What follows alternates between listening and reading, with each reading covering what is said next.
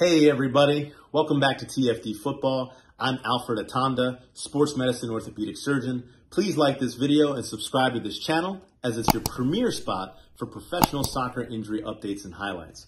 I wanted to talk about Virgil van Dijk, the 31-year-old Dutchman, star center back for Liverpool, was initially subbed off at halftime in the team's 3-1 defeat at Brentford earlier this week.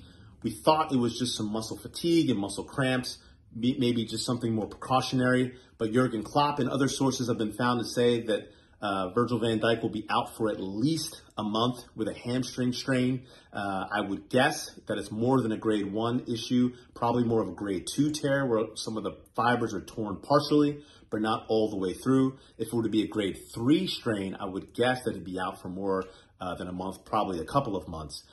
We know Virgil van Dijk has played every game this season for Liverpool. He's been in great form.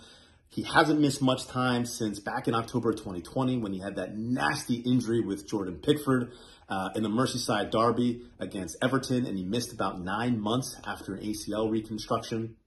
Liverpool's going to have a lot of work to do to try to fill those big shoes at center back. Jurgen Klopp has Joel Matip, Nathaniel Phillips, Ibrahima Konate, and Joe Gomez all at his disposal to try to fill the big shoes of the Dutchman. But at least we know for now, Virgil van Dijk, the star center back for Liverpool, out for at least a month with a hamstring strain. We'll have to see how number 6 Liverpool copes with that and moves forward in their ensuing fixtures.